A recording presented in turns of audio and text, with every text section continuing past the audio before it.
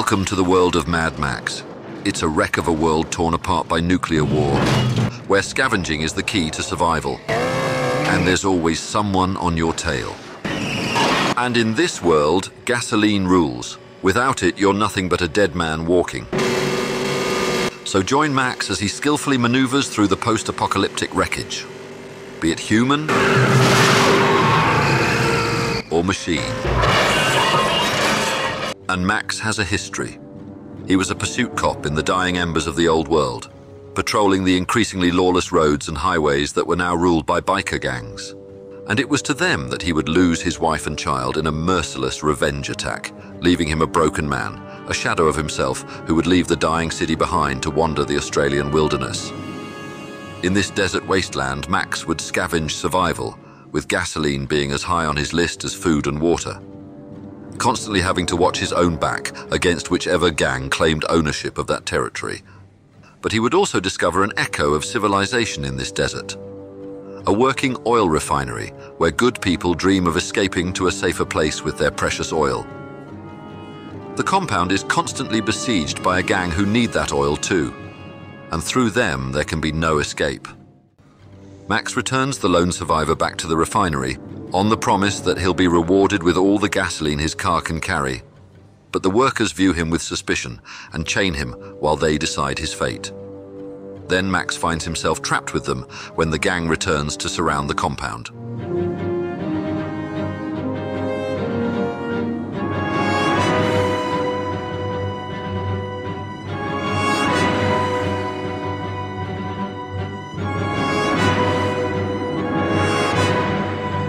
The gang's leader gives the workers a choice: leave or die. He offers them safe passage if they choose to vacate their compound, leaving their equipment and the oil behind. His offer creates a rift in the camp between those who trust his proposal and those who don't. Max makes an offer of his own, based on his knowledge of a vehicle in the area that could haul their oil-filled tanker.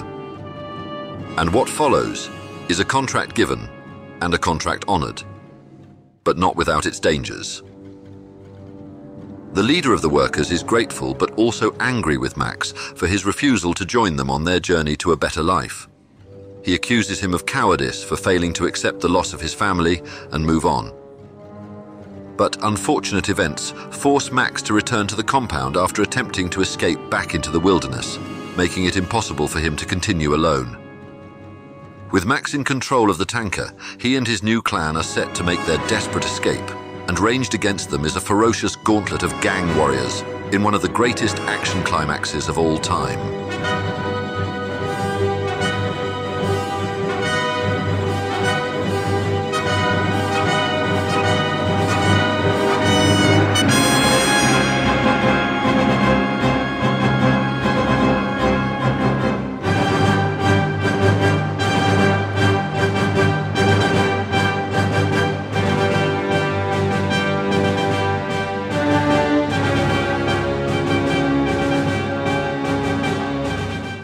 Mad Max 2 is easily my favorite action film.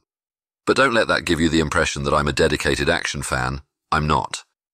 And nor was Barry Norman back in the early 80s, the BBC's chief film critic at the time.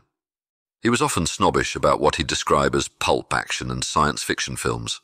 So imagine my surprise when it came to choosing his film of the year. And instead of choosing the usual French navel-gazing drama nobody ever heard of, he chose Mad Max 2 instead.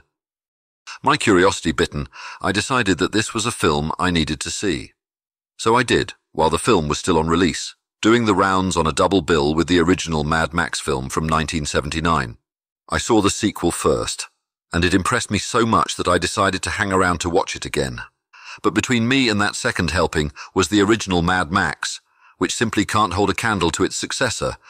When viewed together, the sequel is superior on every single level. And what impressed me most wasn't the rolling cars, or the flying bikes, or the gyrocopter attacks, but something far more subtle, something we see too little of in action movies.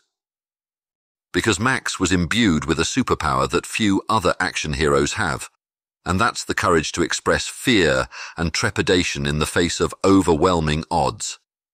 And that made him just like you and me, and so very easy to root for. Don't forget to like and subscribe if you enjoyed this video. There's plenty more to come from my DVD collection, which includes thrillers, comedies, action, science fiction, drama, adventure, and horror. Thanks for watching.